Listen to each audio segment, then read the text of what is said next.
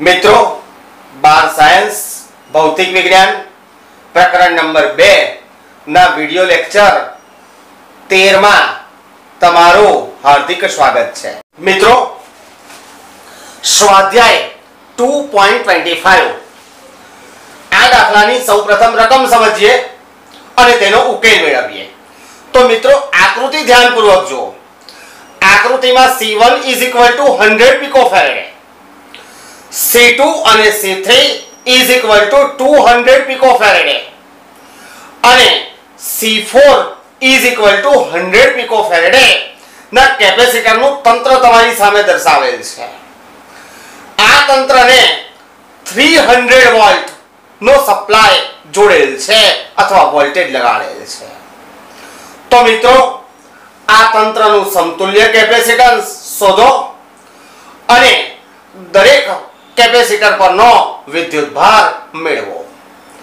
હવે મિત્રો આ દાખલાનો ઉકેલ મેળવવા માટે આકૃતિ ધ્યાનપૂર્વક જો। આકૃતિમાં C2 અને C3 આ બંને કેપેસિટરો શ્રેણીમાં જોડેલા છે। તેથી શ્રેણી જોડાણના નિયમ અનુસાર સમતુલ્ય capacitance 1/C23 is equal to 1/C2 plus 1/C3। તેથી 1/C23 is equal to 1/200 plus 1/200 is equal to 2/200। તેથી મિત્રો C2 અને C3 કેપેસિટરોનું સમતુલ્ય capacitance C23 is equal to 100 પીકોફેરેડ મળે। હવે મિત્રો C1 કેપેસિટર અને આ સમતુલ્ય કેપેસિટન્સ C23 બંને એકબીજાને સમાંતર જોડેલા છે। તેથી C1 અને C23 કેપેસિટન્સનું સમતુલ્ય કેપેસિટન્સ સમાંતર જોડાણના નિયમ અનુસાર C123 is equal to C1 plus C23। તેથી C123 is equal to 100 picofarad plus 100 picofarad is equal to 200 picofarad મળે। હવે મિત્રો C1 C2 અને C3 આ ત્રણ કેપેસિટરોનું સમતુલ્ય કેપેસિટન્સ C123 અને C4 આ શ્રેણીમાં જોડાયેલા છે। તેથી સમગ્ર તંત્રનું સમતુલ્ય capacitance 1/C is equal to 1/C123 plus 1/C4। તેથી 1/C is equal to 1/200 plus 1/100। તેથી મિત્રો સમતુલ્ય capacitance C is equal to 200/3 picofarad મળે। તેથી મિત્રો તમારી સામે દર્શાવેલ આકૃતિમાં કેપેસિટરોના તંત્રનું સમતુલ્ય capacitance C is equal to 200/3 picofarad મળે। હવે મિત્રો આ તંત્રમાં દરેક કેપેસિટર પરનો આપણે વિદ્યુતભાર શોધીશું। તો મિત્રો ખાસ ખ્યાલ રાખજો કે અહીં આપેલ voltage V is equal to 300 volt છે। Capacitance C is equal to 200/3 picofarad છે। તેથી ધાતુના ગોળાનું capacitance C is equal to Q/V પરથી Q is equal to CV। તેથી Q is equal to 200/3 into 10⁻12 into 300। જો મિત્રો આનું સાદુરૂપ આપીએ તો સમગ્ર તંત્ર પરનો વિદ્યુતભાર Q is equal to 2 into 10⁻8 coulomb મળે। મિત્રો C1 C2 અને C3 નું સમતુલ્ય કેપેસિટર અને C4 શ્રેણીમાં જોડાયેલા છે।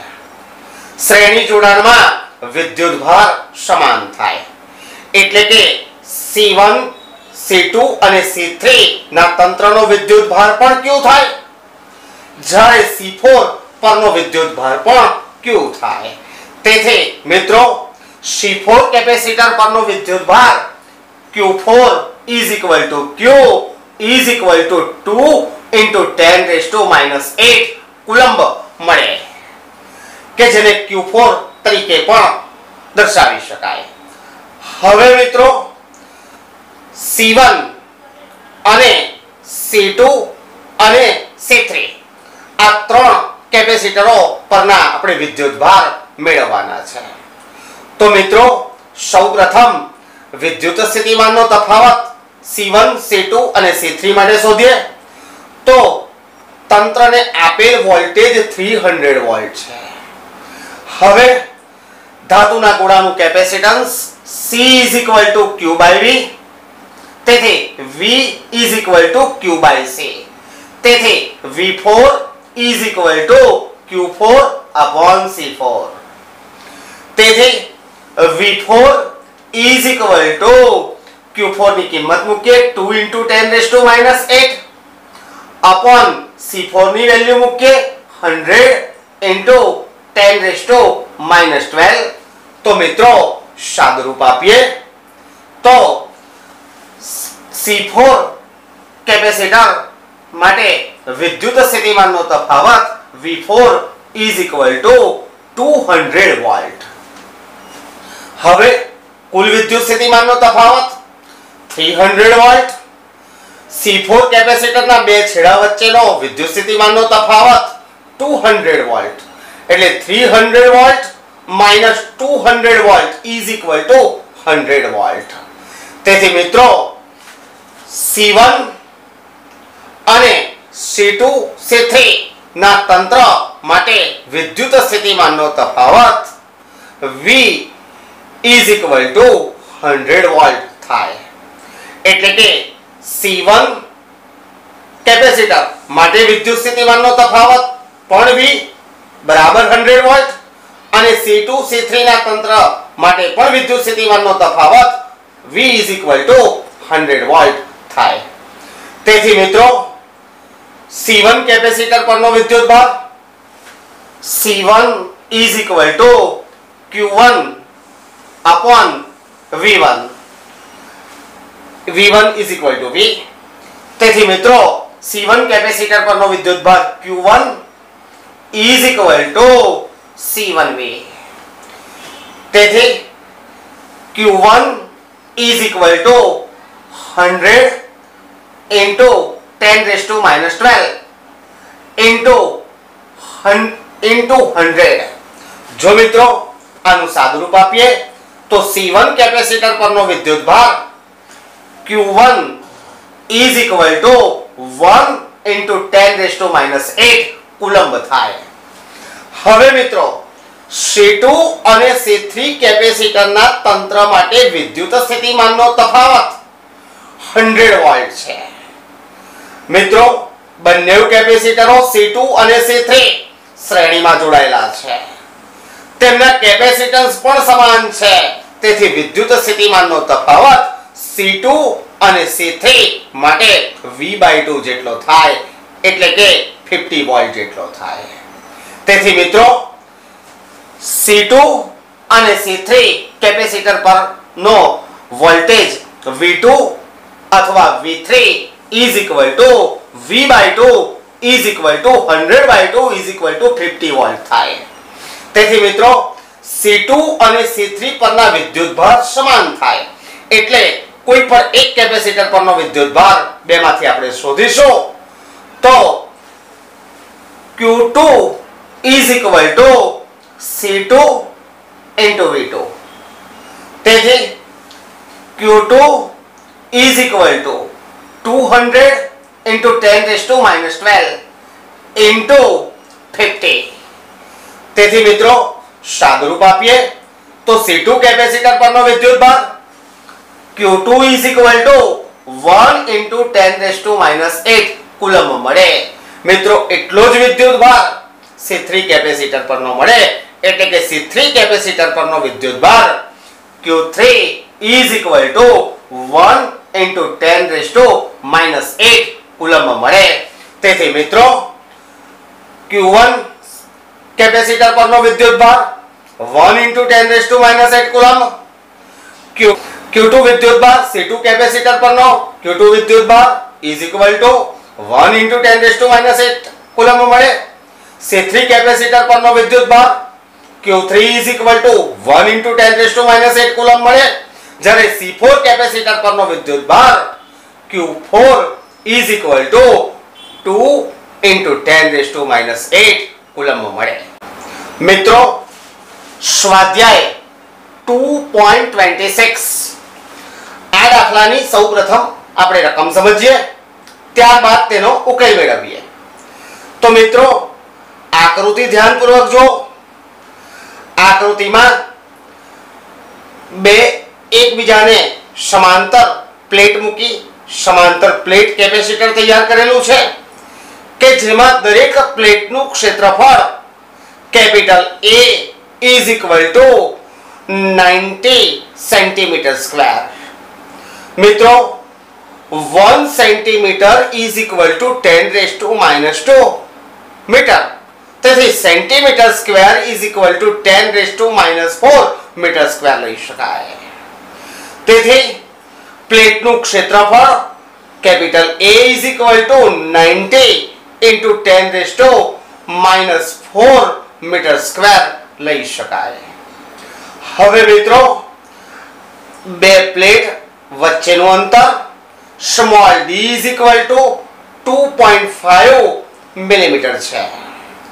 તેથી મિત્રો small d is equal to 2.5 into 10⁻³ metre.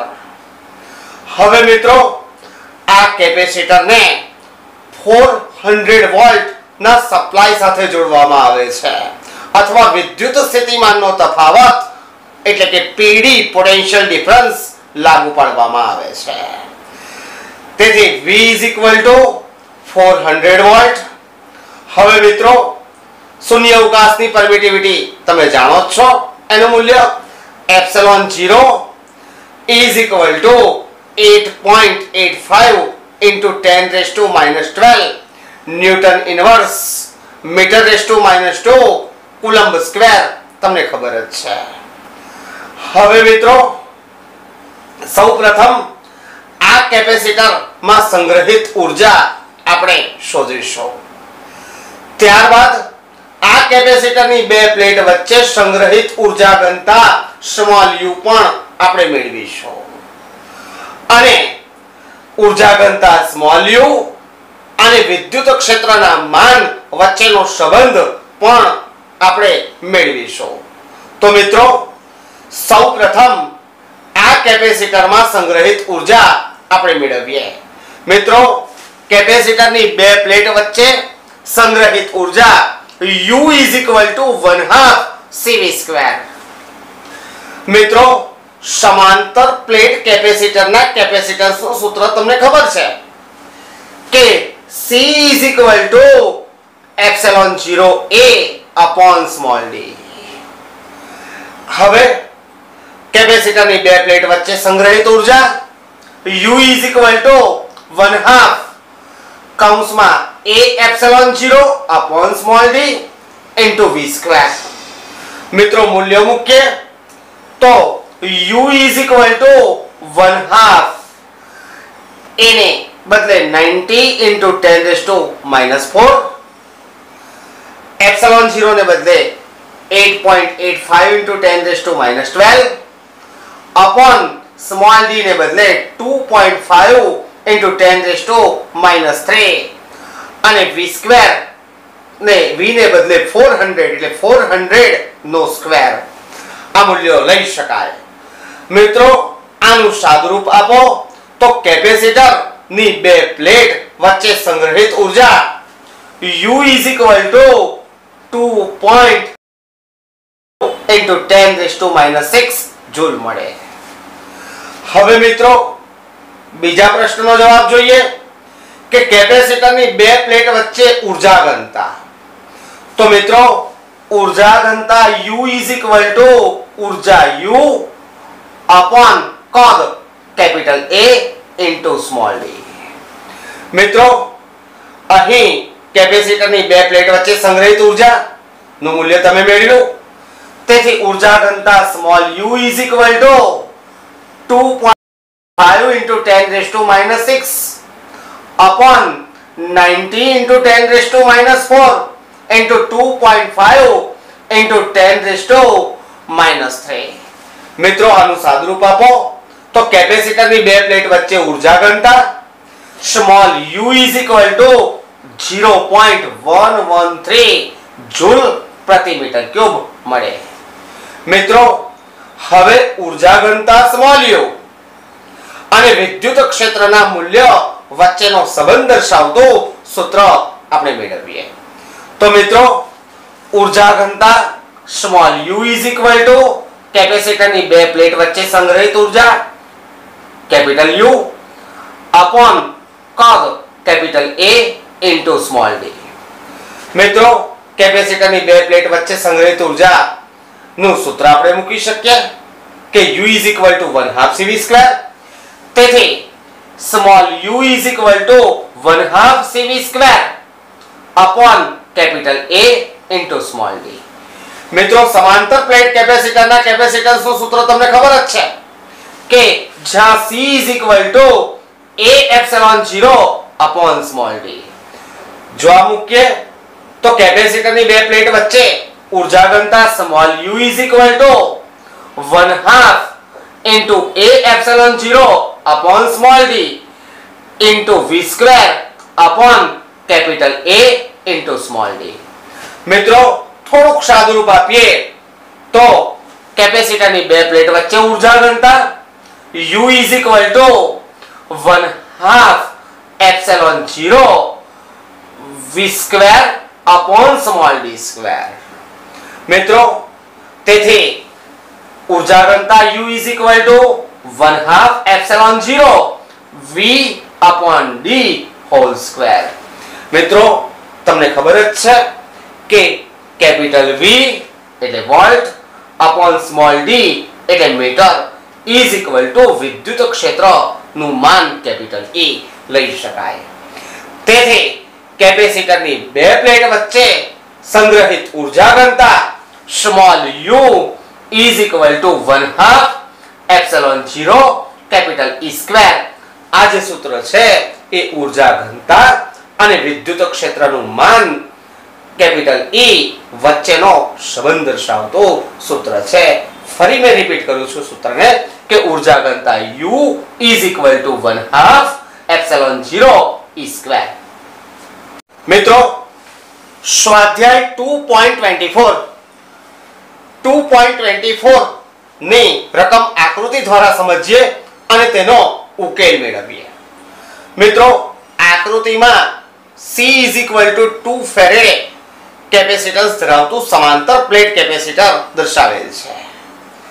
તેમાં બે પ્લેટ વચ્ચેનું અંતર small d is equal to 0.5 centimetre is equal to 0.5 into 10 raised to minus 2 metre. તેથી d is equal to 5 into 10 raised to minus 3 metre છે। કેપેસિટરની બંને plate વચ્ચે શૂન્યાવકાશ છે। તેથી શૂન્યાવકાશની permittivity epsilon 0 is equal to 8.85 into 10 raised to minus 12 newton inverse metre raised to minus 2 coulomb square મળે। તો મિત્રો દરેક કેપેસિટરની પ્લેટ નું ક્ષેત્રફળ કેપિટલ A શોધવાનું છે। તો સમાંતર પ્લેટ કેપેસિટરનું capacitance C is equal to A epsilon 0 upon small d। A ને સૂત્ર કરતા બનાવીએ તો capital A is equal to CD upon epsilon 0। તેથી A is equal to 2 into 5 into 10 raised to minus 3 upon 8.85 into 10 raised to minus 12। જો મિત્રો આનું સાદુરૂપ આપીએ તો કેપેસિટરની દરેક પ્લેટનું ક્ષેત્રફળ A is equal to 1.13 into 10 raised to 9 metre square. મિત્રો થોડુંક સાદુરૂપ આપણે આગળ વધારીએ તો A is equal to 1130 into 10⁶ metre square થાય અને મિત્રો 10⁶ metre square is equal to 1 kilometre square થાય. તો મિત્રો અહીં પ્લેટનું ક્ષેત્રફળ capital A is equal to 1130 kilometre square જેટલું મળે. ભૌતિક વિજ્ઞાનનો આ વિડિયો તમને જો ગમ્યો હોય તો લાઈક, શેર અને સબસ્ક્રાઇબ કરવાનું ભૂલતા નહીં અને બીજો નવા ટોપિક પર કયો વિડિયો જોઈએ છે તે કોમેન્ટ કરવાનું ભૂલતા નહીં.